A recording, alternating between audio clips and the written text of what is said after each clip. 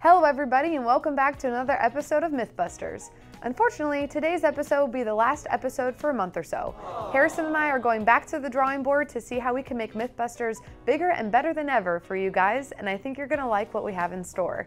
Or maybe we're stopping because Harrison is sick of my puns.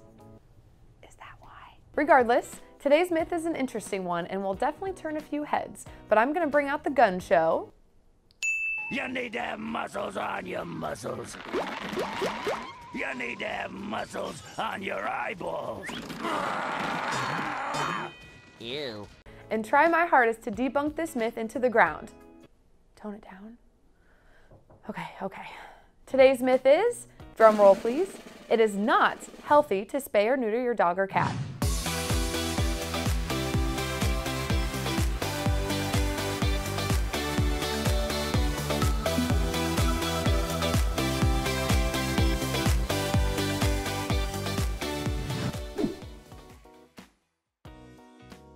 Whether or not to spay or neuter your furry family member is a common crossroads pet owners undergo when their pet reaches sexual maturity.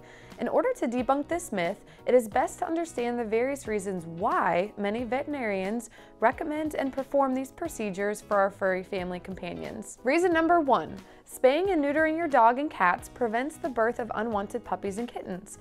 It also decreases the population of homeless animals and thus number of dogs and cats in shelters. According to the ASPCA, approximately 6.5 million dogs and cats enter into shelters every year in the United States. It's quite literally raining dogs and cats in those buildings. Although the numbers have declined over the years, it still remains that shelters become overcrowded with unwanted or homeless animals. Reason number 2, these procedures help decrease the risk of various diseases. When females are not spayed, they are at greater risk of forming mammary cancer. In dogs, about 50% of mammary cancer is malignant, and in cats, about 90% of mammary tumors are malignant. Spaying can also prevent a life-threatening infection in the female uterus, called pyometra. When males are not neutered, they are at greater risk for testicular or prostate cancer, and a disease called benign prostatic hyperplasia, which is an enlarged prostate. Now, I hope you haven't lost your marbles listening to these facts, but it's clear that your male dog probably should. Come on, that was a good one. Lastly, reason number 3. Spaying and neutering animals helps reduce unwanted or frustrating behaviors that can occur when a dog or cat remains intact. When a female undergoes their heat cycle, they often have bloody discharge, increased vocalization, sudden change in behavior, and begin to urine mark areas in their environment.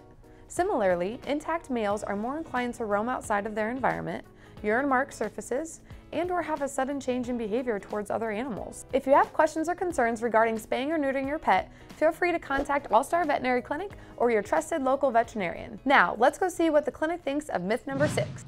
Today, we're debunking a myth, the last myth for a while, don't worry. So, today's myth is, it is not healthy to spay or neuter your dog or cat. What are your thoughts about that? Not healthy? I don't think I've ever heard that. It's a new one. I just made it up. All right. I mean, I guess I get concerned. People have concerns on, one, no, that myth is wrong.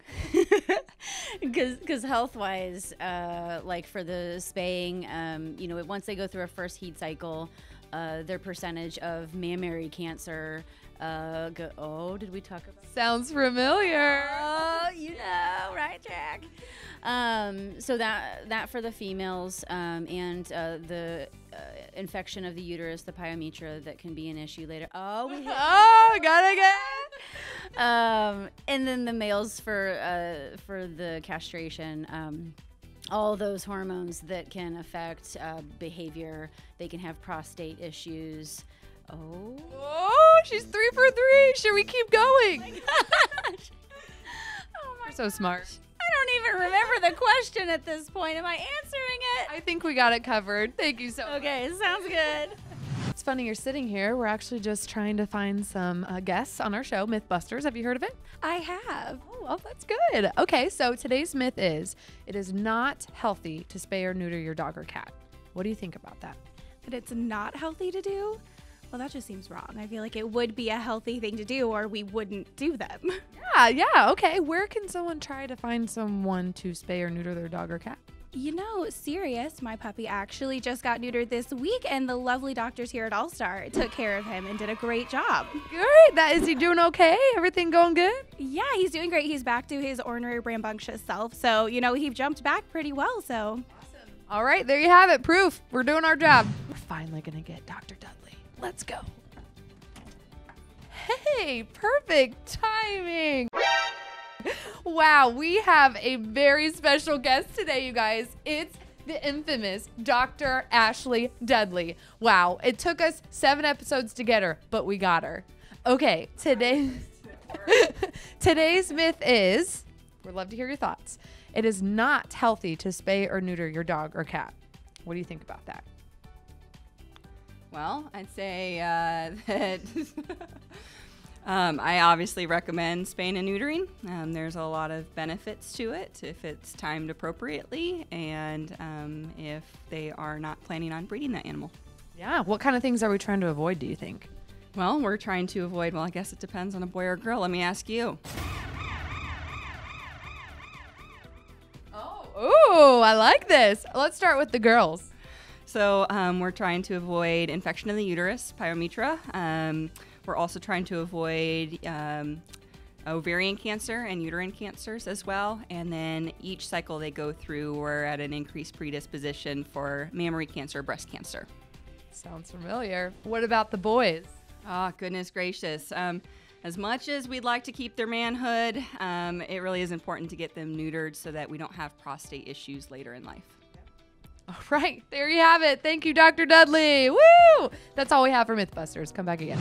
Thanks for tuning in to this week's episode of Mythbusters. What myths would you like to see next? Is there anything you'd like to see changed? What about improvements? Let us know in the comments below. We'll see you in a few short weeks for the return of Mythbusters. And remember, folks, spay and neuter your pets.